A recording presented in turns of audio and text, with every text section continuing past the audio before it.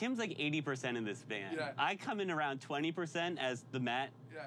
20%, the Matt quarter, the Matt fifth of the band. We've been doing this as our only gig for like a decade. Right. Right? Yeah. And I still, like, I'll go through immigration and they put my profession down.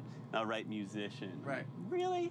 That? I don't know. It doesn't feel like it's legit. But I came from a film background, doing freelance film jobs after I graduated college. And we started this band right when I graduated college. And you were a nanny for 2 wonderful little girls and doing fine art stuff. And I do remember us recording our first album. And when we were recording our first album was 2006. That was about the year it turned to being the only thing we did.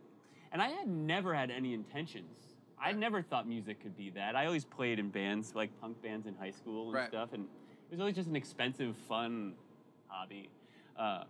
But we had this photographer who was maybe like a middle-aged fellow, and he was doing some photos of us when we were recording our first album. Yeah. He spent his whole life doing photos on the side. That's all, he would get it in where he could, get jobs here and there, but he always had like his daytime gig. And then only about a few years before that, he decided no matter what, I am not gonna do any other job. I'm going to hustle as hard as I can and only take photos. And he said once he applied 100% of his time rather than 50% of his time or 30% of his time, once he could apply 100% of his time, that tilted the whole thing. Right. So sometime around there, we were like, it was the 2 of us, we shared a cell phone.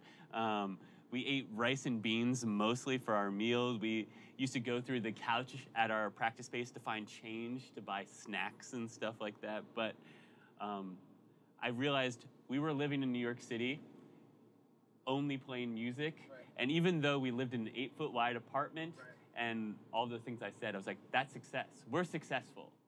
Right.